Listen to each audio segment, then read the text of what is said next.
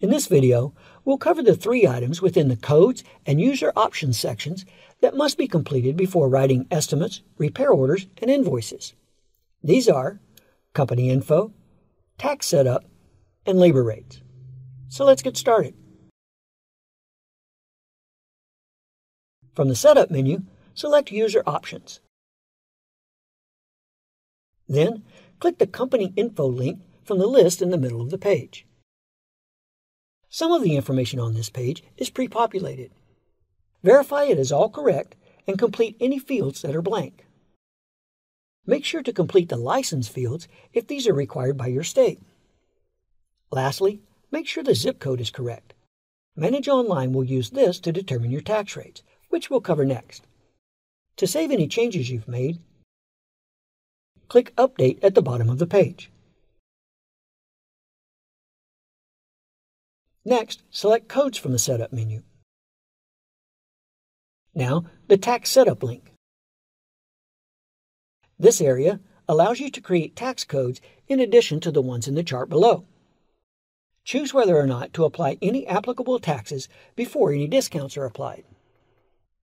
To retrieve your tax rates automatically, click Update Tax.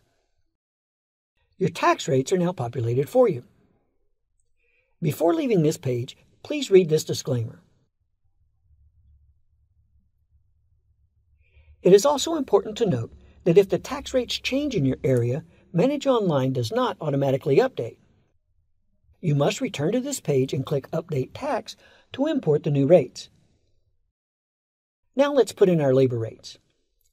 Click Labor in the Setup menu. 3 labor rates have been created for you. To edit or delete an existing labor rate, click the pencil icon. Change the information and click Update to save your changes, or click Delete to remove it. To create a new labor rate, enter a labor code and a description of the labor item.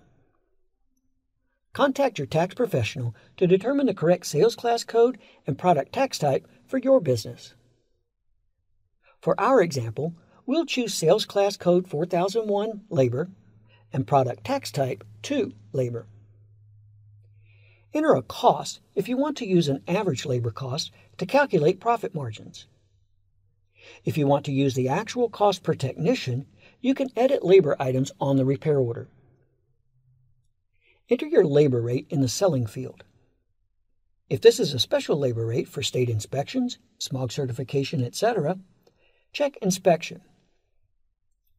Click Update to save your new labor rate. Once you have edited or created your labor rates, you need to set the labor rate that Manage Online will use by default. For this, go to the User Options section and select the General link.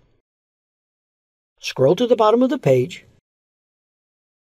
and select your standard shop rate from the drop-down list. And as always, anytime you make a change, click Update to save it.